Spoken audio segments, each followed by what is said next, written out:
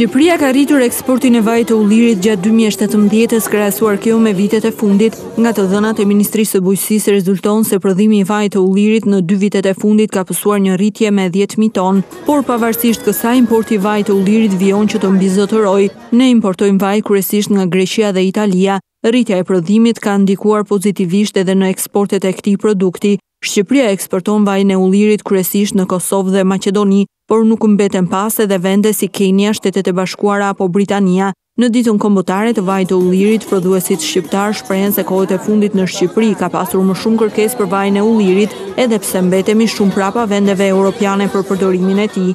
Faktikisht kultura pavarësisht jemi vend ullish, kemi ullish shekullor, nuk është shumë e mirë dhe shumë e njohur, por gjithsesi ka filluar, trendi është në rritje.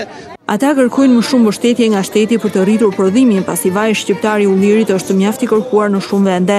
Politikat që ndjek Ministria e Bujqësisë duhet të ketë një grupim, një bashkëpunim që ne mos të çojmë me furgona, por të çojmë me trajle. Vaji i ullirit i cili prodhohet në Shqipëri është mjaft cilësor për shkak të klimës mesdhetare.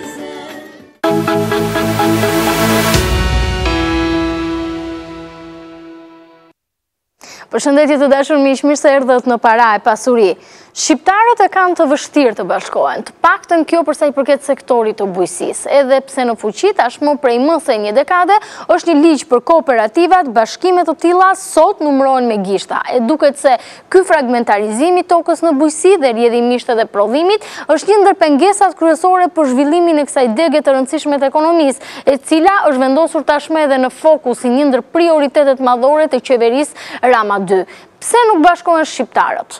Të paktën përsa i përket fermereve shqiptar. Sa e penalizon kjo prodhimin, cilat do të jenë stimujt që duhen për sektorin e bujqësisë dhe cilat janë përfitimet e qytetarëve si konsumator, për këtë ne flasim në rubrikën e sotme dhe me mua në studio është Valbona Paluka, eksperte për çështjet e bujqësisë dhe ushqimit. Mirë se erdhe. Mirë se u gjeta. Bujqësia është një sektor i rëndësishëm, edhe pse prej 10 vjetësh ne kemi një ligj për kooperativat, nuk bashkohemi. Pse ndodh kjo? Grafiku numër 1 të lutem në le drejgjia. Tani, të gjithë vim nga një eksperiencë dhe nga një histori ku fjalën kooperativ gjithmonë e kemi patur paksa të lidhur me historinë e para viteve 90, por që është totalisht një bindje e gabuar për faktin se mbi 95% të bizneseve dhe të sipërmarrjes tona janë mikro dhe të vogla. Mikro dhe të vogla nënkupton që bashk bëhen të aftë për të qenë më konkurrues për tregun vendas dhe për më tepër për eksportin. Kështu që unë besoj që ka ardhur koha që shqiptarët të harrojnë çdo të thotë kooperative dikurshme, por të mësojnë shumë mirë çdo të thotë të jesh i veçuar dhe jo i bashkuar. Në fakt është vetëm një alergji ndaj emrit apo edhe situatës në cilën ndodhet bujqësia shqiptare. Nuk kuptoj, të dhënat e Ministrisë së Bujqësisë tregojnë që kemi rreth 300.000 ferma në të gjithë vendin edhe me hektar, me shumë pak hektar, çka kushtozon pastaj edhe nivelin e prodhimit. Problemet me tokën janë ato të cilat ne na kanë çuar në këtë situatë apo është alergjia ndaj fjalës kooperativ? Unë besoj që kjo është një proces i tërë. Nuk ka problem vetëm me tokën, fragmentizimi i tokës është i lidhur në zinxhir deri në produktin final. Që do të thotë në qoftë se toka është e fragmentuar, kemi edhe blegtorin, kemi edhe bujqësinë, kemi edhe kultivimin, kemi edhe shitjen. Dhe unë mendoj që nuk është më sot pjesa, nuk kanë alergji shqiptarët nga bashkëpunimi. Dhe këtë unë e them me bindje sepse ne u bëm që nga viti 2012 që implementojmë një metodë që quhet metoda bërtham.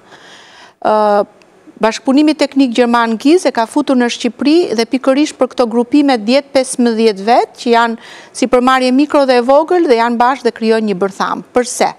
Jo për ta pirë kafen me njëri tjetrin, se kjo është dëshirë e tyre, po për të qenë bashkë, për të identifikuar kush janë problematikat e tyre të biznesit dhe sektoriale dhe si ata të bashkojnë sasit, cilësit për të bë konkurrent. Pra nuk kemi kooperativ, kemi bërtham. Në koncepti që ne, por nuk është gjë tjetër, kooperativa ka disa gjëra të cilët ndjekin ligjin dhe do të thot edhe detyrime financiare e tjerë. Problemi është kur themi a kanë alergji apo jo. Jo, shqiptarët janë të gatshëm të bashkëpunojnë, mendoj unë. Atëherë, këto janë të dhënat e peshës së bujqësisë në ekonomi, përsa i përket edhe krahasuar me vendet e tjera të rajonit, edhe me vendet e BE-s. Në Shqipëri, bujqësia zë gati 22% të prodhimit përgjithshëm kombëtar. Në Maqedoni është 10,2%, Mali në 10%, në Serbi 9,7%, Bosni 7,8%, ndërsa në vendet e tjera të BE-s pesha zbret në 2%. Me një përqindje kaq të lartë në GDP apo në rritjen ekonomike të vendit, a ka një fokus ashtu siç duhet e bujqësia? Përpara se pasaj të kalojmë të pyetja është fokusi dur, por është fokusi mjaftueshëm? Në qoftë se do të ishte i mjaftueshëm, do të ishte i reflektuar. Unë mendoj gjithmonë ka për të bërë. Unë mendoj që nga viti në vit ndjehet që ka një ndjeshmëri më të madhe për sa i përket mbështetjes së bujqësisë. Në qoftë se shikojmë programe të ndryshme, në qoftë se sot themi 100 fshatra për të përfshirë në një projekt ose të lidhura me agroturizmin, tregon që po i jepet një vlerë bujqësisë, por që është shumë i gjatë vargu. Unë kam një bindje të plotë, të cilën unë besoj duhet ta kenë që gjithë dhe ata që janë politik bërësit. Shqipëria tenton dhe ka shumë qef qershorin. Çfarë do ndodhi në qershor? Ajo që do ndodhi në qershor është vetëm aja. Problemi është që Shqipëria do të bëj shumë, po shumë, për bujqësinë dhe për ushqimin. Në qoftë se ne aderojmë. Nga që del në treg prodhimi vendas? Jo, qershori që themi për sa i përket negociatave.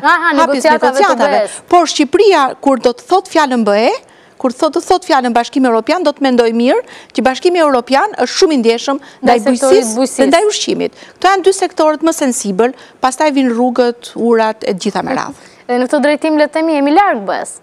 Po të ishim afër do kishim hyrë, unë besoj që jemi në rrugën e dur, sepse fakti që vinë dhe progres raporte, mendoj që ka disa hapa pozitiv të cilat e bën Shqipërinë që të trokasi shpejt në Bashkimin Evropian. Zonja Paluka, po ta shikosh 22% do të thotë që një pjesë e mirë e qytetarëve shqiptare ende merren me bujqësi. Pra një pjesë e mirë e shqiptarëve ende jetojnë në zonat rurale, gati 40% e popullsisë sipas dhënave të Institutit Statistikave. Qeveria duket se ka vënë në fokus teksa ka nxjerrë së fundmi edhe nismën për mbështetje me financime të kooperativave. E shihni ju këtë një nismë të duhur? Shoqëritë e bashkëpunimit e shoh një nismë të duhur, por mendoj që duhet jetë më e mirë analizuar për sa i përket çfarë do të thotë kjo, cila është mbështetja konkrete. Çfarë më shtyn mua, ose çfarë i shtyn antarët e bërthamave që ne kemi më shumë se 400 fermerë që përbëjnë 40 bërthama në gjithë Shqipërinë, çfarë do t'i shtyj ato, çfarë do t'i joshi për ta thënë më troç për të hyrë në këto kooperativat ose në shoqëritë e bashkëpunimit bujqësor. Do me thënë, duhet jetë pak më konkrete, ka pak informacion. Çfarë duhet realisht? Ju i shihni nga afër, jeni në kontakt me fermerët, jeni në kontakt edhe me ata subjekte të cilat kanë interes për të bashkuar dhe që janë ambicios, pasi dihet se sa më shumë bashkim, më shumë prodhime, mundësi për eksport. Për çfarë kanë ata realisht nevojë? Kush janë problemet e tyre? Duhet shkojmë paralel. Bashkëpunimi duhet shkojë paralel me mbështetjen me subvencionin. Do me thënë, në qoftë se unë jam një individ i thjesht dhe nuk dua të bashkohem, dhe në qoftë se ne kemi 10, 15, 20, 100 individ të cilët bashkohen për të qenë në këto ashtu quajtur kooperativa, çfarë përfitoj unë? Okej, paguaj taksat, paguaj detyrimet ndaj shtetit, por çfarë përfitoj unë? Dhe unë mendoj që tani ka filluar dhe skemat e subvencionit në grup. A është kjo kooperativa? Akoma jo. Por ama, po ja ndriçojnë mendjen fermerit, për të thënë që shiko, në grup ju mund përfitoni. Është e papranueshme tashmë që ne duam një fermer me një dynym tokë të ketë një traktor. Të ketë mundësisht edhe një pikë grumullimi. Jo, nuk shkon kështu. Nuk shkon kështu jo vetëm tek ne, por nuk shkon edhe në vendet e tjera. Se nuk prodhon dot edhe të doja që ka sipërfaqen, që ka kapacitet. Edhe për shtetin është kosto që të subvencionojë dhe të mbështesi edhe për projekte të ndryshme. Dëgjojmë që fillon një pardi që janë fondet e BE-s. Fondet e BE-s do të thot një parapregatitje shumë e madhe. Një parapregatitje dhe për këto grupime, që dhe këto të bëhen pjesë e mbështetjes me subvencion, me grande. Do me thënë, kooperativa duhet heci paralelisht me gjithë konceptin e mbështetjes për grupimet. Deri më tani nismat kanë qenë individuale në bujqësi, apo kemi pasur një lloj edhe orientimi? E di pse e them, sepse shpeshherë ne në kronikat tona të lajmeve në Ora News, por edhe në mediat e tjera, shfaqen fermerët të cilët ankohen edhe për sa i përket prodhimit. Një herë një sezon e mbill nga stër me domate, sezonin tjetër me kastravec, një tjetër me një kulturë tjetër, pra duket sikur mungon ai orientimi i përgjithshëm. Ju e shihni këtë gjë në terren? Jo, ne jo vetëm e shohim, po ky është nga ndër problemet e para që identifikojmë. Unë dua vetëm t'ua konkretizoj me një rast të vogël. Ne kemi një bërtham në fshatin Kozmaç, në afërsi të Shkodrës, kur kemi filluar në 2015-ën, fermerët mbillnin dhe hidhnin, sepse akoma s'kishin treg. Mbillnin se kishin pasur dikur treg për Kosovë dhe nuk vinte më ai importuesi për të marrë dhe ata vazhdonin mbillnin. Dhe çfarë kemi bërë ne në varësi të kushteve të tokës, të analizës, të kushteve klimaterike dhe ekspertizës që ne kemi ofruar këtij grupimi për 10 vetësh, ata kanë mbjell kulturën e duhur të domates, kulturën e duhur të lakrës dhe bashk kanë eksportuar lakrën pranverore në Lituani. Flasim për një grup në Lituani. Flasim për një grup fermerësh, 10 fermerësh të cilët në momentin që ne i kemi bashkuar, ishin totalisht të zhgënjur dhe pa besim. Kryefjala e tyre ishte që ne do ikim, ne do ta lejmë fshatin. Por, ajo që është shumë e rëndësishme, jo vetëm kooperativat, por grupimet e vogla duhet të lidhen me bizneset, me sipërmarrësit e mëdhenj. Ne kemi pas rastin dhe fatin që i kemi mbështetur nga Agrokoni, cili është një eksportues i madh, por për fermerët tanë do të thotë eksport. Si realizohet është bashkëpunim. Dhe këtu kemi në fakt një paluka për ndihmuar dhe bisedën së bashku e curinë e eksporteve në vite, janë të dhënat e Ministrisë Bujqësisë. Po ta shohim ka një rritje relativisht të ndjeshme nga viti në vit. Të 2014 kanë qenë 18.4 miliard lek vlera eksporteve bujqësore. Rritet 22.3 miliard në 2015, në rritjen e 26.4 miliard në 2016 dhe 31.5 miliard në 2017. Shifrat janë deri diku premtuese. Kemi prodhim, kemi kulturat evidentuara tashmë, kush janë ato me cilat ne konkurojmë? Ka kultura të evidentuara, por në opinionin tim është që Shqipëria në qoftë se ka politika të drejtuara, ne mos gabojmë jemi importues të salcës domates.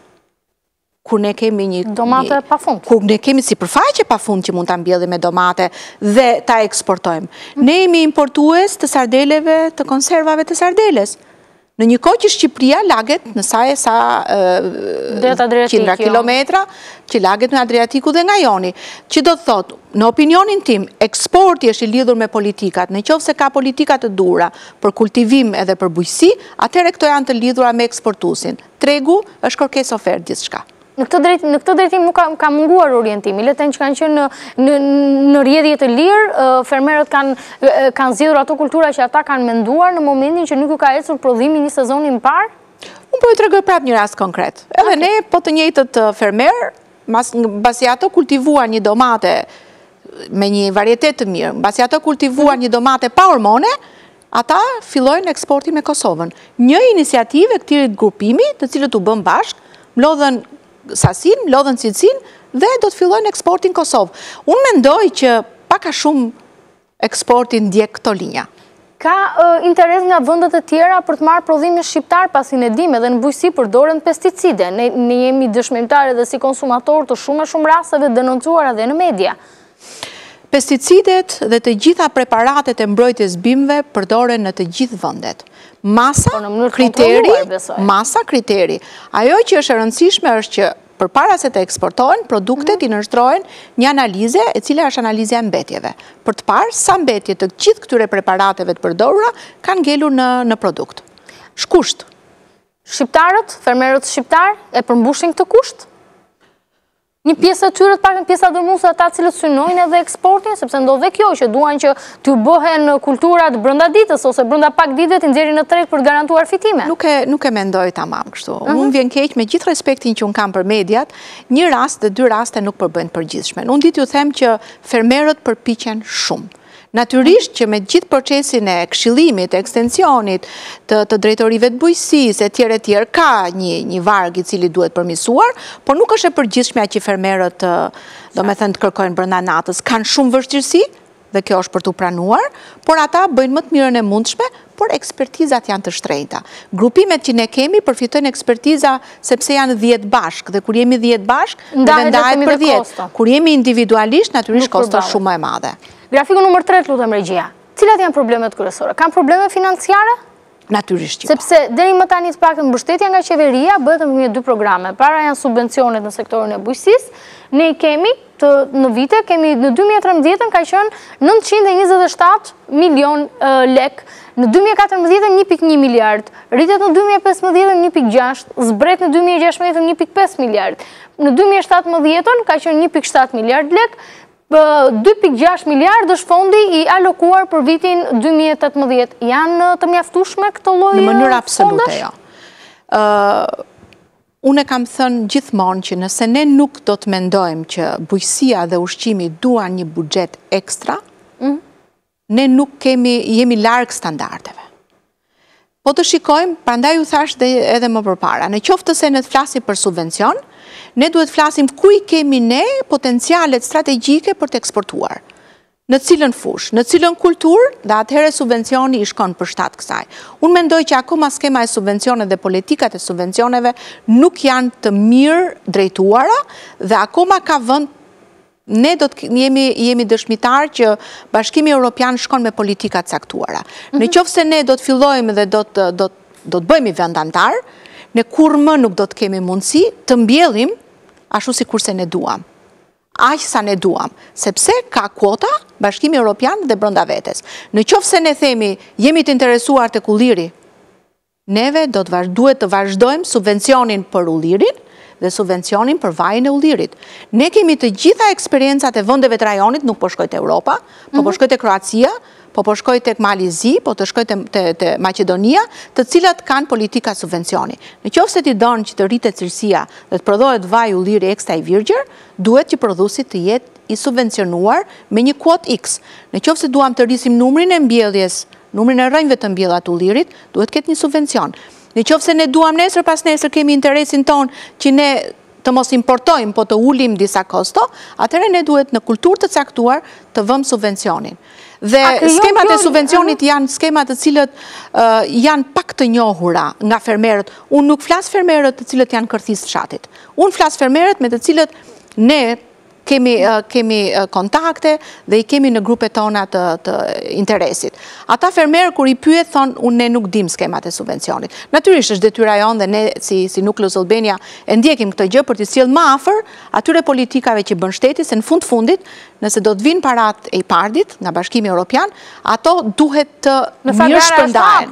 Në fakt gara është hapur, varet pak edhe me projekte, sa gati janë fermerët tanë për të aplikuar. Pikërisht, sa gati janë dhe nuk është mirë për ne si shtet të kthejmë parat mbrapsh. Kështu që ne duhet të jetë përpjekje të gjithëve, edhe organizatave ofritimprurse, edhe strukturave shtetërore, edhe pushtetit vendor, për ta bërë sa më të mirë njohur skemën e mbështetjes si nga shteti edhe nga IPARD-i. A kemi ne të evidentuar atë paktën ndoshta jo në nivel qeverisës, me sa unë kuptoj nga biseda me ju, por të paktën mes ekspertëve se kush mund të jenë kulturat, cilat mund të jenë kulturat që përbën një avantazh konkurrues për Shqipërinë, ju përmendët vajin e ullirit. A kemi ne të tjera të evidentuara qartazi? Po natyrisht, ne jemi eksportues edhe të domates. Ne jemi të domates shumë. Bimët mjekësore, okej, sepse mos harrojmë që bimët mjekësore ne eksportojmë në një fazë të caktuar për punimi, gjysmë përpunuara, por ne flasim për kulturat të cilët mbajnë një pjesë të madhe të popullatës së fermerëve. Po të shikojmë lushnjën, po të shikojmë fierin, po të shikojmë beratin, ato rrojnë nga eksporti. Rrojnë nga eksporti këtyre kulturave të cilat ato i shërbejnë shumë e shumë. Po ne kemi mandarinat, kemi gjithë pjesën e xarës e cila eksporton në mënyrë të suksesshme. Ne eksportojmë shalqinin që vërtet ne kemi fatin që të gjithë perimet dhe frutat tona kanë një shije tjetër. Dhe kur i blen në vendet që i ke eksportuar, kuptohet menjëherë që është një produkt që është fati jon, është klima, por nga ana tjetër është edhe pavarësisht se ne i akuzojmë fermerët në thonjza, ata përdorin shumë më pak preparate të mbrojtjes bimëve se janë të shtrenjta, se sa përdorin, domethënë, vendet cilat mund të jenë më të avancuara në buxhet. Është periudha ku rritet prodhimi. Qoftë edhe në atë formë në fragmentarizuar siç kemi ne pjesën dërmuese të fermerëve. Vërshon në tregjet e brendshme është dhe periudha më e mirë dhe për konsumatorët, sepse ndërmjet mallrave të importit në periudhën tjetër të vitit tashmë kanë mundësi të zgjedhin produktun vendas që mbetet më i preferuar. Ka bollëk nëse mund të shprehem kështu, sepse kemi pasur dhe përmbytjet. Si e parashikoni ti furnizimit të tregjeve? Unë mendoj që ka bollëk. Ajo që ne na kushtëzon është pasvjelja. Do me thënë, fatkeqësia jonë është që ne kemi bollëk në momentin që vjelim, por ne kemi kapacitetet të pamjaftueshme për pasvjeljen. Nuk mundesh për shembull mollën ta konsumosh në mënyrë rekord. Nuk mundesh patate, nuk mundesh qepën, shumë kultura të cilët rezistojnë me anë të linjave të na mungojnë kapacitetet magazinuese dhe ruajtëse, po. Se ka kushte të caktuar, nuk mundesh mollën ta ruash ashtu sikur se ruan pataten. Nuk mundesh qepën ta ruash ashtu sikur se ruan domaten. Do me thënë, ka kultura të cilët kanë kushtet e tyre specifike të ruajtjes dhe prandaj them, skemat e subvencionit duhet të shkojnë në opinionin tim duhet bëhet gjithmonë një vlerësim i situatës e një viti më përpara, ku ka çaluar bujqësia shqiptare, ku kanë qenë problemet e fermerëve dhe si të futsim në skemat e reja të mbështetjes pikërisht këto problematika të cilët janë shfaqur një vit më parë. Dhe mungesa e këtyre kapaciteteve le të themi ruajtëse dhe magazinuese pas veljes janë edhe ato arsye që ne shohim ato pamjet pastaj të frikshme që flaket prodhimi. Po janë, do me thënë, është ajo, po për nga tjetër, fermeri jonë mbjell pa e ditur tregu sa të kërkon. Do me thënë, është dhe kjo pjesa, ne asë njëherë nuk bëjmë një vlerësim të tregut vitit kaluar dhe fermerët vetë. Se në fundit të jesh si përmarës, të jesh fermer, nuk do të thot gjithmonë që t'jesh i pamundur financiarisht. Se me qenë bëshim që të gjithë biznesmen. Problemi është që gjithë kush duhet bëjtë një vlerësim. Vitin e kaluar, prodhova kaq, shita kaq, se duhet bëj unë prap gabimin e njëjtë këtë vit. Ose dikush tjetër, po në zonën në rajonin tim, shiti me sukses këtë kulturë, do me thënë që duhet bërë një vlerësimi tregut. Duhet bërë. Jo gjithmonë t'ja lejmë shtetit, sepse kemi pak atë manin që për gjithmonë duhet t'ja lejmë shtetit. Shteti ka përgjegjësitë e veta, nuk dua absolutisht bëj oponencë të shtetit, por edhe vetë si përmarrja rritet. Duke u rritur, do të financojmë dhe ca gjërat cilët janë në dobit biznesit tonë. Krijon le të themi dhe një instinkt në pjesën e të investuarit apo mënyrës se si duhet të investoj. Presion të çmimi pritet të ketë nga le të themi nga ky nivel i lartë prodhimi që do të dalë në treg? Asnjëherë nuk është e parashikueshme. Do me thënë nuk është e parashikueshme, do me thënë që në qoftë se për shembull do të ketë një ndarje të mirë të prodhimit.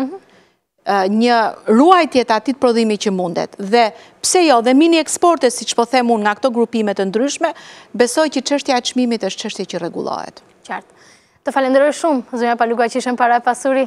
Faleminderit ju. Faleminderit dhe ju të dashur miq që na ndoqët. Bashkë do të shihemi në rubrikën e radhës. Miropafshim.